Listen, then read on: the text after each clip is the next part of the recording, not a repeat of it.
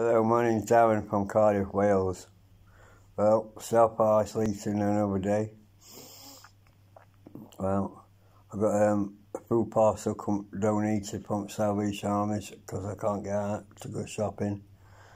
I got CPOD, so basically, yeah, I am a bit worried. As long as you've got things to do, watch telly, phone your friends and your loved ones.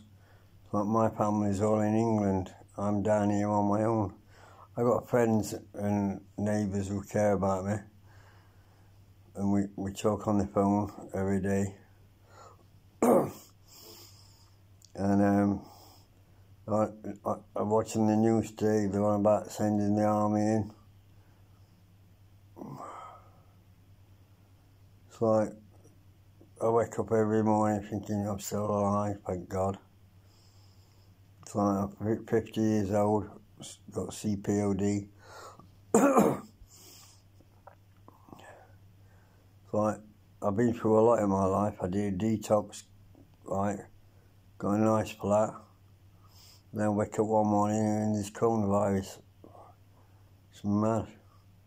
We've had mad cow disease. Now we've got this. Anyway, I know there's a lot of families out there with loved ones stuck in nursing homes.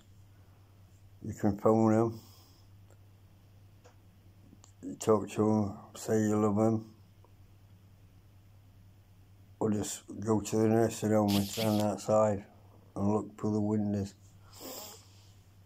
It must be hard having loved ones in nursing homes and you can't see them, but we'll get through it.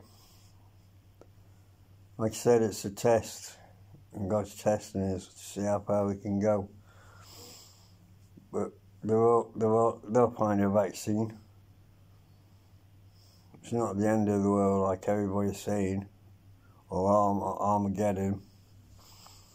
It's like we watch films like Terminator and things like that, and we think, is that real? Will that come true? It's what we think it is. It's like, this is the end of life, it's the end of life. But if we all stick together and pull together, we'll get through it. All I can say is keep safe and look after yourself. Bye.